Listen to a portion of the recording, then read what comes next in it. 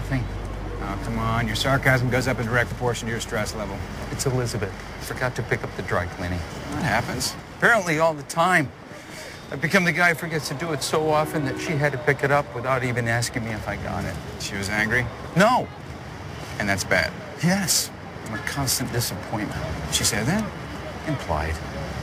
Maybe she finds your forgetfulness endearing. I don't want her to find my forgetfulness endearing. The worst part is, when she left this morning, I didn't call her hun. Have you ever seen an actual fight? Because it's our own little abbreviation for saying I love you. When we first got married, I used to say I love you, honey. Then it became love you, honey. Then honey.